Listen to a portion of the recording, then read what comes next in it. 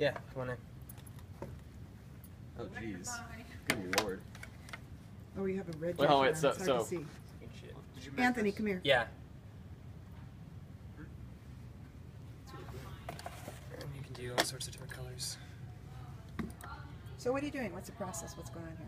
Basically, loads up the camera, and then it has all the frames of each of the scenes, and it goes through all the pixels on the scene and tries to find a color that matches the color that we select. You select a color by clicking on it. And yeah. Oh, it's getting the back wall over there. Right. So it'll look for anything that's similar. So we tagged the color white here, but it finds a color that's similar in one of the pixels above it. It'll take that point to match it.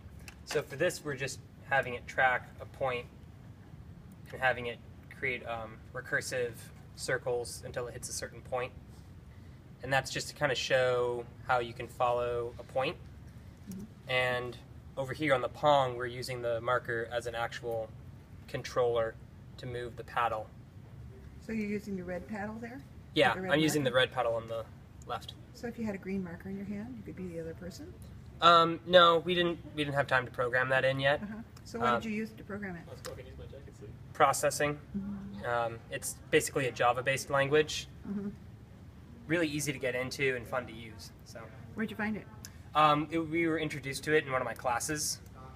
It's free online. And it's actually the same language essentially that they use to program Arduinos. Coach Pesca.